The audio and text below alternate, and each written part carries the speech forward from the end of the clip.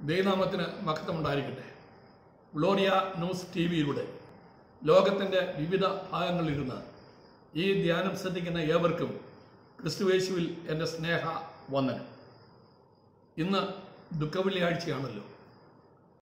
ഇപ്പോഴത്തെ പ്രത്യേക സാഹചര്യങ്ങളിൽ ഭവനത്തിനുള്ളിൽ കുടുംബാംഗങ്ങളുമൊത്ത് ധ്യാനിക്കുവാനേ നമുക്ക് സാധിക്കുകയുള്ളൂ. ദുഃഖവെള്ളിയാഴ്ച എന്ന് പറയുന്നത് ഒരു ആചാരമല്ല, അതൊരു ചടങ്ങല്ല. യേശുവിൻ്റെ പീഡാനുഭവങ്ങളെ അയവിറക്കി ദുഃഖം പ്രകടിപ്പിക്കുന്ന അവസരവുമല്ല.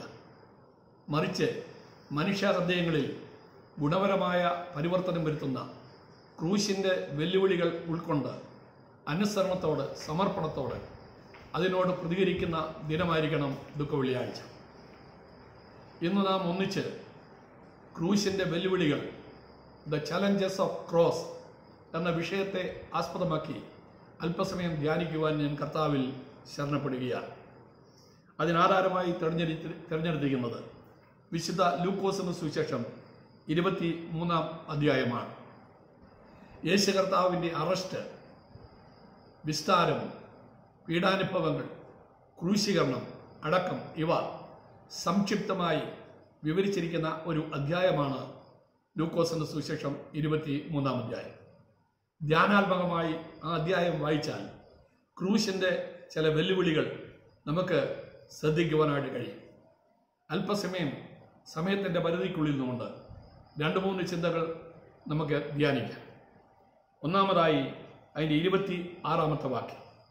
അവനെ കൊണ്ടുപോകുമ്പോൾ വയലിൽ നിന്ന് വരുന്ന ശീമോൻ എന്ന ഒരു കുറേനക്കാരനെ അവർ പിടിച്ച് ക്രൂശ് ചുമപ്പിച്ചു യേശുവിൻ്റെ പിന്നാലെ നടക്കുമാറാക്കി. യെരുശലേമിൽ നിന്ന് 800 മൈൽ ദൂരമുള്ള ആഫ്രിക്കയിലെ കുറേന എന്ന സ്ഥലത്ത് ജീവിച്ചതായ ഒരു യഹൂദ വംശജനാണ് ശീമോൻ. യെരുശലേമിൽ പെരുന്നാൾ ആഘോഷിക്കുവാൻ വന്നപ്പോൾ തികച്ചും അപ്രതീക്ഷിതമായി ഒരു റോമൻ പട്ടാളക്കാരൻ്റെ ആജ്ഞയുടെ മുമ്പിൽ ക്രൂശിൻ്റെ ഭാരം വഹിക്കുവാൻ അവൻ നിർബന്ധിതനായി. ഒരു യഹൂദനെ സംബന്ധിച്ചിടത്തോളം ക്രൂശിന് കരം കൊടുക്കുക എന്ന് പറഞ്ഞാൽ ഏറ്റവും നിന്ദ്യമായ ഒരു കാര്യമാണ്, അപമാനകരമായ ഒരു കാര്യമാണ്. എങ്കിലും പട്ടാളക്കാരനെ ധിക്കരിക്കുവാൻ ധൈര്യമില്ലാത്ത ശീമോൻ മനസ്സില്ലാ മനസ്സോട് നിരാശയോടുകൂടി യേശുവിൻ്റെ ക്രൂശിൻ്റെ ഏറ്റവും ഭാരം കുറഞ്ഞ ഭാഗം തൻ്റെ കരത്തിലേറ്റു. 1, 2, 3, 4 സ്റ്റെപ്പുകൾ യേശുവിൻ്റെ പിന്നാലെ നടന്നപ്പോൾ യേശുവിൻ്റെ ചലനങ്ങൾ, പ്രതികരണങ്ങൾ ശീമോൻ്റെ ഹൃദയത്തിൽ വളരെയധികം വെല്ലുവിളികൾ ഉതിർത്തു. അതുകൊണ്ട് ശീമോൻ സ്റ്റെപ്പുകൾ യേശുവിനോട് അടുത്ത് ക്രൂശിൻ്റെ ഭാരം അധികമായി വഹിക്കുവാനായിട്ട് താൻ ശ്രമിച്ചു. The cross of Christ challenges us to relate our life with the Christ of cross. യേശുവിൻ്റെ ക്രൂശിതനായ ക്രിസ്തുമായി നമ്മുടെ ജീവിതം ബന്ധിപ്പിക്കുവാൻ ആഹ്വാനം ചെയ്യുന്നു. പ്രിയരെ, യേശുവുമായി, ക്രൂശുമായി നമ്മുടെ ജീവിതം എത്രമാത്രം ബന്ധിപ്പിക്കപ്പെട്ടിരിക്കുന്നു എന്നുള്ളത് ശാന്തമായി ഒന്ന് ചിന്തിക്കണമേ. അവിടെ വായിക്കുന്നത് ശീമോൻ യേശുവിൻ്റെ പിന്നാലെ നടന്നു. ഈ വർഷത്തെ ദുഃഖവെള്ളിയാഴ്ച യേശുവിൻ്റെ പിന്നാലെ സഹനത്തിൻ്റെ, സ്നേഹത്തിൻ്റെ, ക്ഷമയുടെ, അനുസരണത്തിൻ്റെ പിന്നാലെ നടക്കുവാൻ നമ്മളെ തന്നെ ദൈവകരങ്ങളിൽ വിനയപ്പെടുത്താം, സമർപ്പിക്കാം. രണ്ടാമത്തെ വെല്ലുവിളി അതിൻ്റെ 12-ാമത്തെ വാക്യത്തിൽ നമുക്ക് കാണാം. അന്ന് ഹേരോദാവും പീലാത്തോസും തമ്മിൽ സ്നേഹിതരായി തീർന്നു. മുമ്പേ അവർ തമ്മിൽ വൈരമായിരുന്നു. അന്ന് എന്ന് യേശുവിൻ്റെ ക്രൂശ് ഉയർത്തപ്പെട്ടതായ അന്ന് ബദ്ധ വൈരികളായിരുന്ന 2 വ്യക്തികൾ സ്നേഹിതരായിത്തീർന്നു. പ്രിയരെ, അവർ തമ്മിൽ സ്നേഹിതരായിത്തീർന്നത് ദൈവഹിതത്തിന് വിരുദ്ധമായ ഒരു ഗൂഢാലോചനയ്ക്ക് വേണ്ടിയാണ് എന്നുള്ളത് ഞാൻ വിസ്മരിക്കുന്നില്ല. എന്നാൽ യേശുവിൻ്റെ ക്രൂശിൽ നിശ്ചയമായും അനുരഞ്ജനത്തിനുള്ള ഒരു വെല്ലുവിളി ഉണ്ട് എന്നുള്ളതായ കാര്യം നാം ഓർത്തിരിക്കണം. അപ്പോസ്തലനായ പൗലോസ് എഫേസ്യർക്ക് ലേഖനം എഴുതുമ്പോൾ അതിൻ്റെ 2-ാം അധ്യായം 14-ാമത്തെ വാക്യം ഇങ്ങനെയാണ്: അവൻ നമ്മുടെ സമാധാനം. അവൻ ഇരുപക്ഷത്തെയും ഒന്നാക്കി ചട്ടങ്ങളും കൽപ്പനകളുമായ ന്യായപ്രമാണം എന്ന ശത്രുത്വം തൻ്റെ ജഡത്തിൽ നിന്ന് നീക്കി വേർപാടിൻ്റെ നടുച്ചുവർ ഇടിച്ചു കളഞ്ഞ് സമാധാനം ഉണ്ടാക്കി.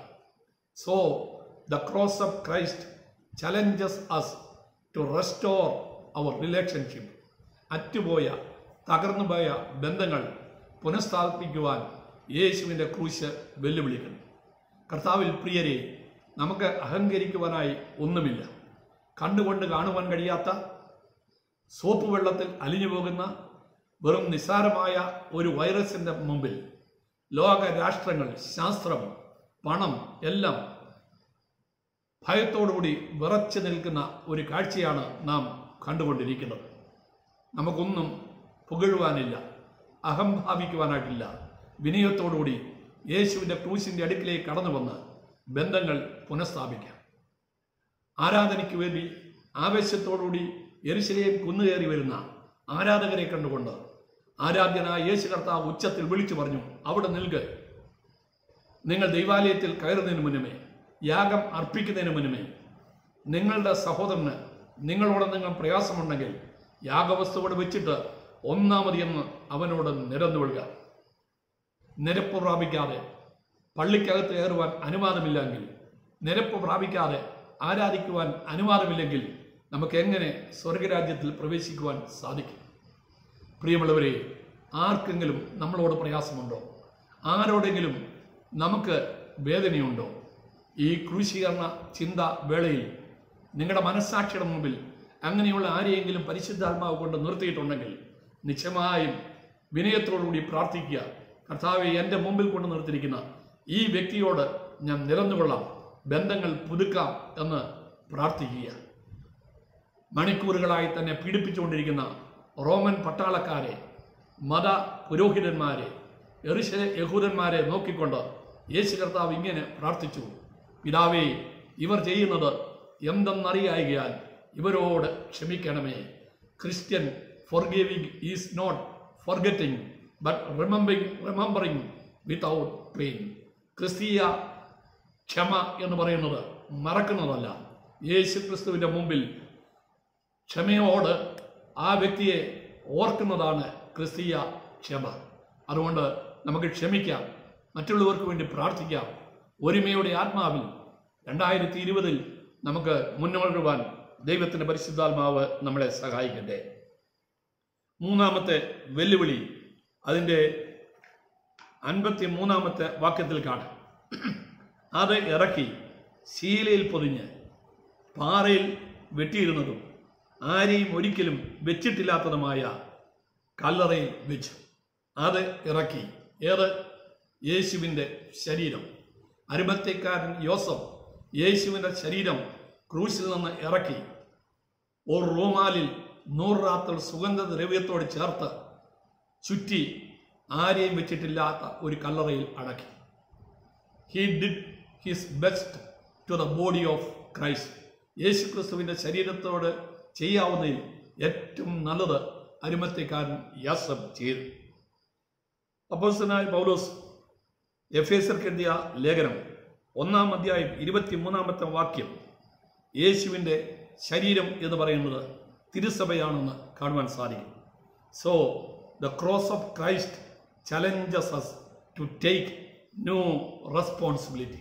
തിരുസഭയുള്ള ബന്ധത്തിൽ, സമൂഹത്തുള്ള ബന്ധത്തിൽ, രാഷ്ട്രത്തുള്ള ബന്ധത്തിൽ പുതിയ ഉത്തരവാദിത്തങ്ങൾ ഏറ്റെടുക്കുവാൻ ഈ ദുഃഖവെള്ളിയാഴ്ച ക്രൂശ് നമ്മളെ ആഹ്വാനം ചെയ്യുകയാണ്.